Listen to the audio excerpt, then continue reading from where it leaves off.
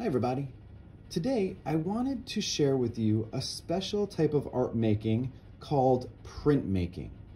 Printmaking is a technique where you spread ink onto a surface like a printing plate. And then you press that printing plate onto a piece of paper and it leaves a print. So this is a stamp that I've created of a fish, and when I press it to my paper, it makes a print. The cool thing about printmaking is that you can make the same print again and again and again. Things like fingerprints are examples of printmaking.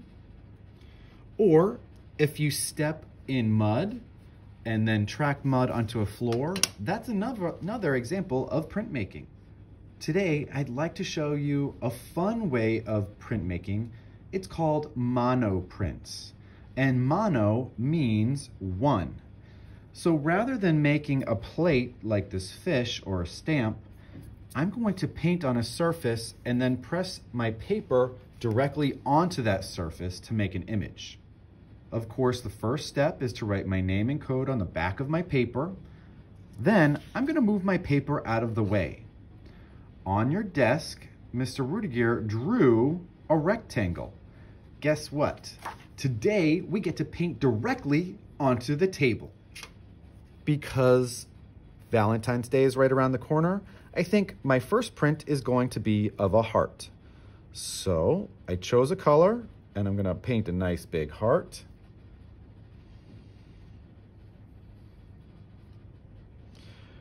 I'm trying to use a fair amount of paint because I don't want my paint to dry before I'm ready to print it.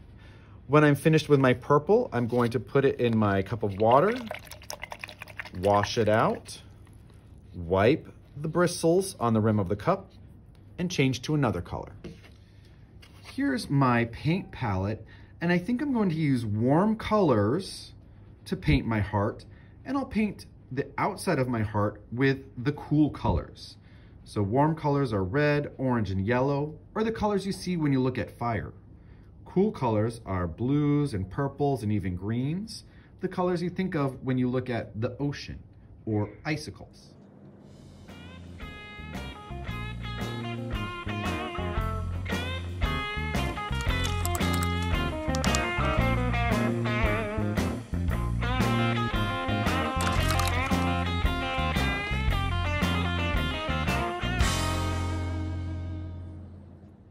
I painted the background area using cool colors, and now I think I'd like to add some patterns to my heart.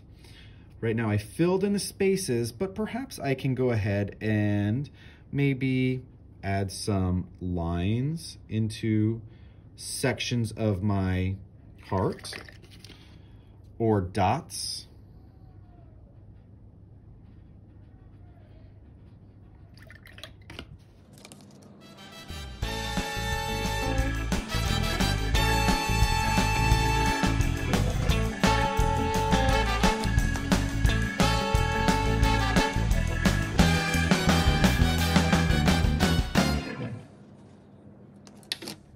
Once you're happy with your picture, then it's time to print it. So in order to do that, I'm going to get my paper again, and this time I'm going to turn it over, and I need a damp sponge. So you'll have a bowl of water at your table. I'm going to dip my sponge into the water, and then I'm going to squeeze all of the water out of it. I should not see anything dripping from my sponge. I'm going to rub my paper with my damp sponge. It shouldn't be so wet that it's shining, but I should be able to see that it's a little bit wet. I'll turn my paper over, carefully place it on top of my picture or my painting, press it down. Then I'll get my sponge again and rub the back of it. As I'm rubbing, my painting is transferring to my paper. I can even start to see my picture coming through or showing through the paper. I got a little bit more water on my sponge and my image gets a little bit clearer. After I've rubbed a little bit, I can even pick up one corner and see if it's transferring. It's looking pretty good. I might rub for one more moment.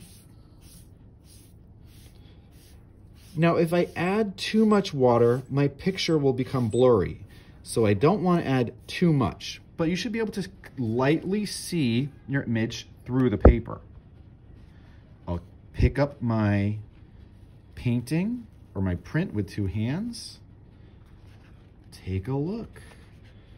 Now, of course, once you're finished, you're going to put your picture on the drying rack. I just wanted to show you mine before I carefully carry it with two hands to the drying rack. Now I can use my sponge, wipe the paint off of my desk.